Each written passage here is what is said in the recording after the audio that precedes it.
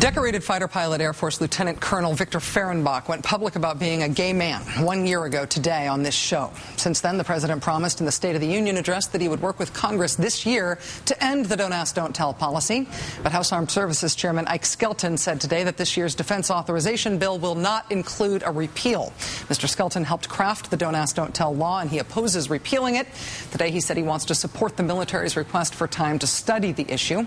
The military's study of the issue is due to end in December. Even if the policy does start to be repealed then, nobody facing discharge now has any idea if their careers in service to this country will survive the wait.